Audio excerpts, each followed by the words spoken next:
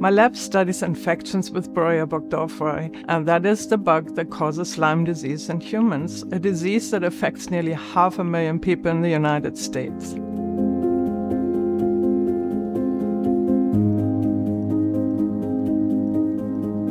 My lab is trying to understand what parts of the immune system are being subverted or switched off so that we can develop treatments to overcome these changes, because these changes prevent us from being able to clear the infection.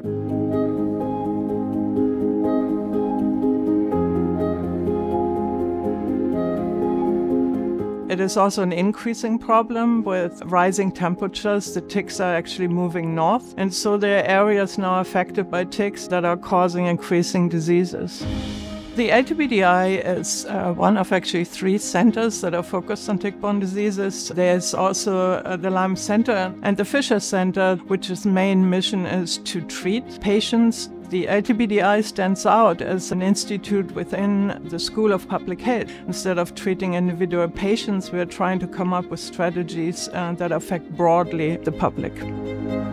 We have 2 major goals for the Institute. The first one, conduct research into tick-borne diseases. The second goal is to educate the public, but also to educate researchers. The disease is similar to what we now call long COVID, where even after the virus may have gone away, patients are still feeling bad. Those consequences can be very devastating. They can be life-altering.